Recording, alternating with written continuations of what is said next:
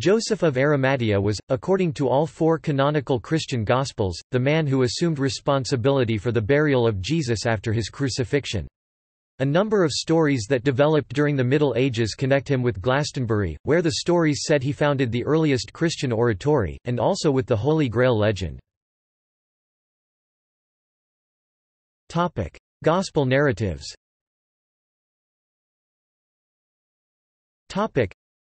Matthew chapter 27 verse 57 described him simply as a rich man and disciple of Jesus, but according to Mark chapter 15 verse 43, Joseph of Arimathea was a respected member of the council, who was also himself looking for the kingdom of God. And Luke chapter 23 verses 50 to 56 adds that he had not consented to their decision and action. According to John chapter 19 verse 38, upon hearing of Jesus' death, this secret disciple of Jesus asked Pilate that he might take away the body of Jesus, and Pilate gave him permission. Joseph immediately purchased a linen shroud, Mark chapter 15 verse 46, and proceeded to Golgotha to take the body of Jesus down from the cross. There, according to John chapter 19 verses 39 to 40, Joseph and Nicodemus took the body and bound it in linen cloths with the spices that Nicodemus had bought. The disciples then conveyed the prepared corpse to a man-made cave hewn from rock in a garden of his house nearby. The Gospel of Matthew alone suggests that this was Joseph's own tomb, Matthew chapter 27 verse 60. The burial was undertaken speedily, for the Sabbath was drawing on. Topic: Veneration. Topic: Joseph of Arimathea is venerated as a saint by the Roman Catholic, Eastern Orthodox, and some Protestant churches. The traditional Roman calendar marked his feast day on March 17, but he is now listed, along with Saint Nicodemus, on August 31 in the Martyrologium Romanum. Eastern Orthodox churches commemorate him on the third Sunday of Pascha, i.e., the second Sunday after Easter, and on July 31, the date shared by Lutheran churches. Although a series of legends developed during the Middle Ages, perhaps elaborations of early New Testament apocrypha, tied this Joseph to Britain as well as the Holy Grail, he is not currently on the abbreviated liturgical calendar of the Church of England, although this Joseph is on the calendars of some churches of the Anglican Communion, such as the Episcopal Church USA, which commemorates him on August 1. Old Testament prophecy.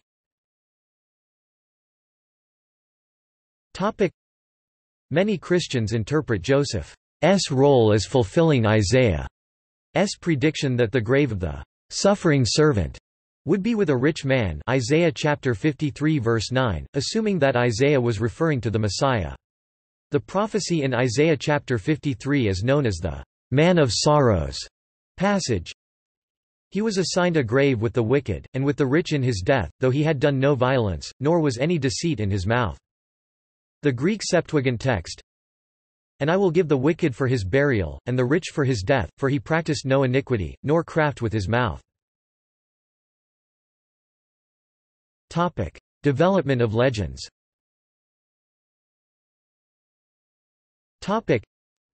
Since the 2nd century, a mass of legendary detail has accumulated around the figure of Joseph of Arimathea in addition to the New Testament references. Joseph is referenced in apocryphal and non-canonical accounts such as the Acts of Pilate, a text often appended to the medieval Gospel of Nicodemus and the narrative of Joseph, and mentioned in the works of early church historians such as Irenaeus (125–189), Hippolytus (170–236), Tertullian (155–222), and Eusebius (260–340), who added details not found in the canonical accounts.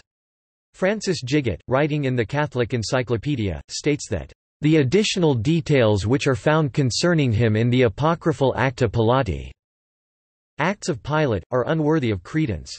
Hilary of Poitiers 300–367 enriched the legend, and Saint John Chrysostom 347–407, the Patriarch of Constantinople, was the first to write that Joseph was one of the 70 apostles appointed in Luke chapter 10. During the late 12th century, Joseph became connected with the Arthurian cycle, appearing in them as the first keeper of the Holy Grail. This idea first appears in Robert de Boron's Joseph d. Arimathea, in which Joseph receives the Grail from an apparition of Jesus and sends it with his followers to Britain. This theme is elaborated upon in Boron's sequels and in subsequent Arthurian works penned by others. Later retellings of the story contend that Joseph of Arimathea himself travelled to Britain and became the first Christian bishop in the Isles, a claim Gigot characterizes as a fable. Gospel of Nicodemus.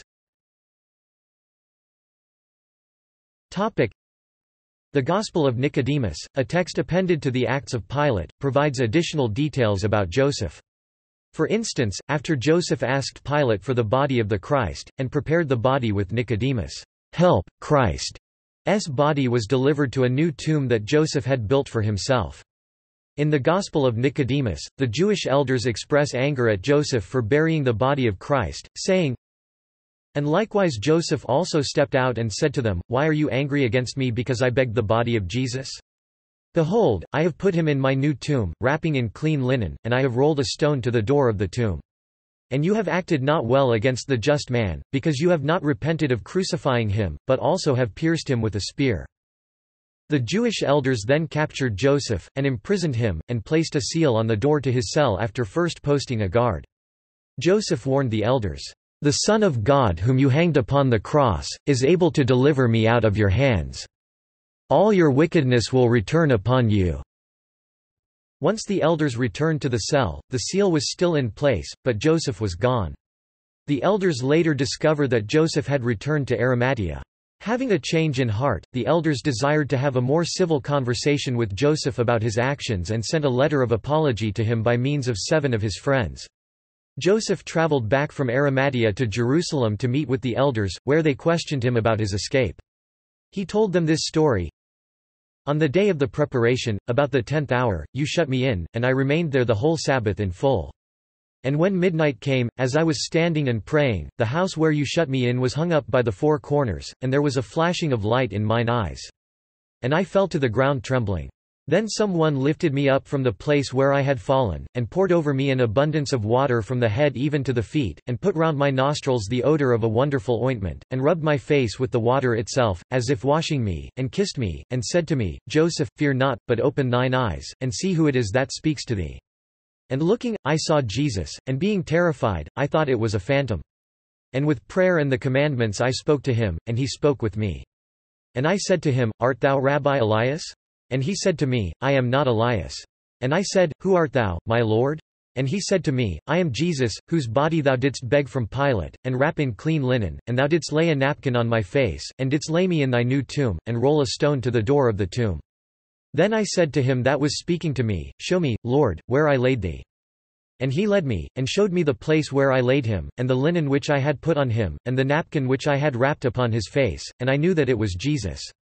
And he took hold of me with his hand, and put me in the midst of my house though the gates were shut, and put me in my bed, and said to me, Peace to thee. And he kissed me, and said to me, For 40 days go not out of thy house, for, lo, I go to my brethren into Galilee. According to the Gospel of Nicodemus, Joseph testified to the Jewish elders, and specifically to chief priests Caiaphas and Annas that Jesus had risen from the dead and ascended to heaven, and he indicated that others were raised from the dead at the resurrection of Christ, repeating Matt 27-52-53. He specifically identified the 2 sons of the high priest Simeon, again in Luke chapter 2 verses 25-35.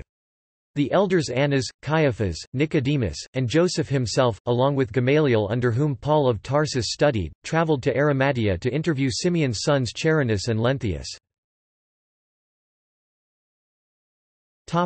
Other medieval texts.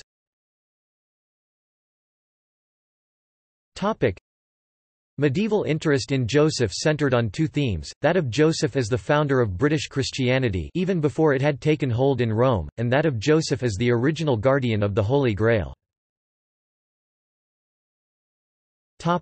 Britain. Legends about the arrival of Christianity in Britain abounded during the Middle Ages. Early writers do not connect Joseph to this activity, however. Tertullian AD 155–222 wrote in Adversus Judaeos that Britain had already received and accepted the Gospel in his lifetime, writing, "All the limits of the Spains, and the diverse nations of the Gauls, and the haunts of the Britons, inaccessible to the Romans, but subjugated to Christ." Tertullian does not say how the Gospel came to Britain before AD 222. However, Eusebius of Caesarea, AD 260–340, one of the earliest and most comprehensive of church historians, wrote of Christ's disciples in Demonstratio Evangelica, saying that some have crossed the ocean and reached the Isles of Britain. Saint Hilary of Poitiers (AD 300–376) also wrote that the apostles had built churches and that the gospel had passed into Britain. The writings of Pseudo-Hippolytus include a list of the 70 disciples whom Jesus sent forth in Luke chapter 10, one of which is Aristobulus of Romans chapter 16 verse 10, called Bishop of Britain. In none of these earliest references to Christianity's arrival in Britain is Joseph of Arimathea mentioned. William of Malmesbury's De Antiquitate Glastoniensis Ecclesia, on the antiquity of the Church of Glastonbury, circa 1125, has not survived in its original edition, and the stories involving Joseph of Arimathea are contained in subsequent editions that abound in interpolations placed by the Glastonbury monks, in order to increase the abbey's prestige, and thus its pilgrim trade and prosperity. In his Gesta Regum Anglorum, History of the Kings of England, finished in 1125, William of Malmesbury wrote that Glastonbury Abbey was built by preachers sent by Pope Eleuterus to Britain, however also adding, "Moreover there are documents of no small credit, which have been discovered in certain places to the following effect, no other hands than those of the disciples of Christ erected the Church of Glastonbury." But here William did not explicitly link Glastonbury with Joseph of Arimathea, but instead emphasizes the possible role of Philip the Apostle. If Philip, the Apostle, preached to the Gauls, as Freculfus relates in the 4th chapter of his 2nd book, it may be believed that he also planted the word on this side of the Channel also. In 1989 A.W. Smith critically examined the accretion of legends around Joseph of Arimathea, by which the poem Hymn of William Blake and did those feet in ancient time is commonly held as an almost secret yet passionately held article of faith among certain otherwise quite orthodox Christians." And Smith concluded, "that there was little reason to believe that an oral tradition concerning a visit made by Jesus to Britain existed before the early part of the 20th century."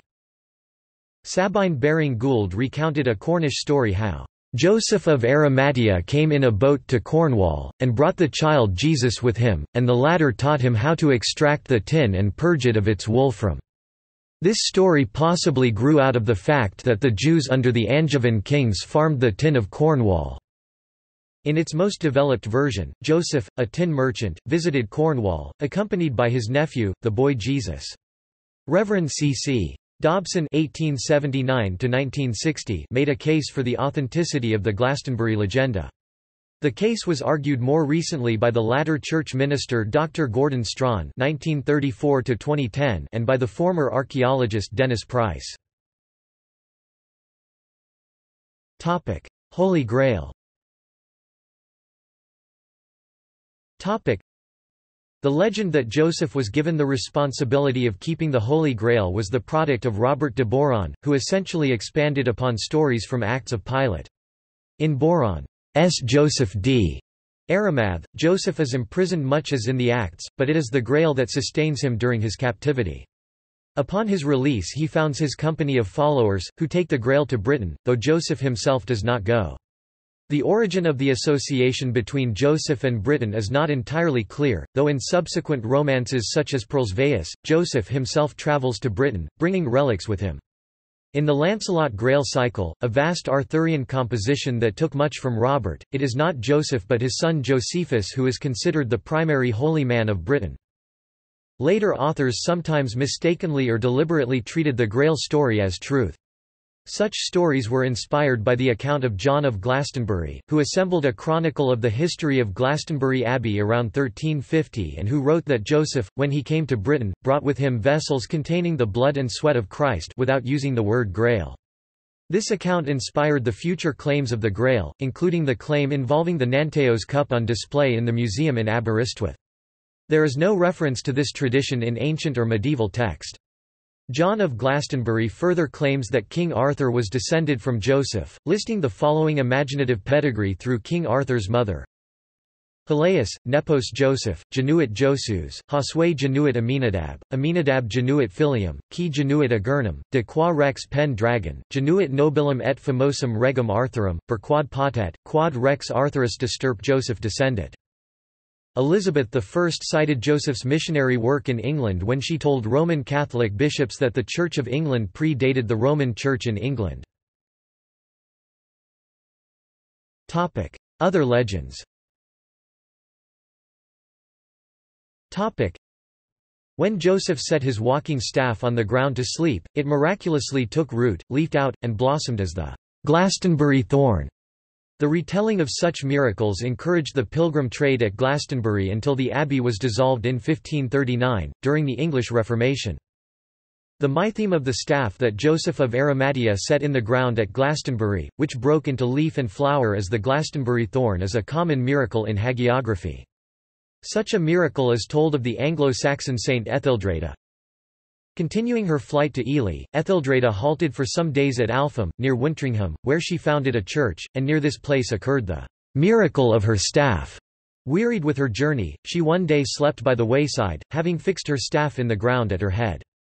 On waking she found the dry staff had burst into leaf, it became an ash tree, the greatest tree in all that country. And the place of her rest, where a church was afterwards built, became known as Etheldredastow.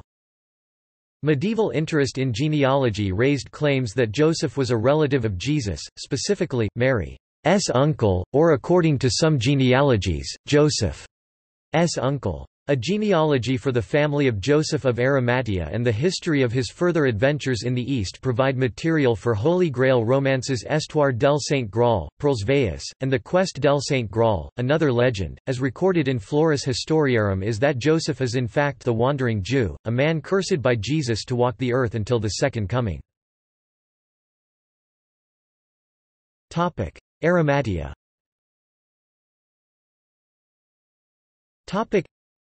Arimathea itself is not otherwise documented, though it was a town of Judea, according to Luke chapter 23 verse 51. Arimathea is usually identified with either Ramla or Ramathaim Zophim, where David came to Samuel, 1 Samuel chapter 19. Topic. See also. Topic. Christian mythology. Myrbearers. Seven Sorrows of Mary. Topic. References. Topic. Topic. External links. Topic. A biography of Joseph of Arimathea. The History of that Holy Disciple Joseph of Arimathea by Anonymous, 1770. Qumran text of Isaiah chapter 53.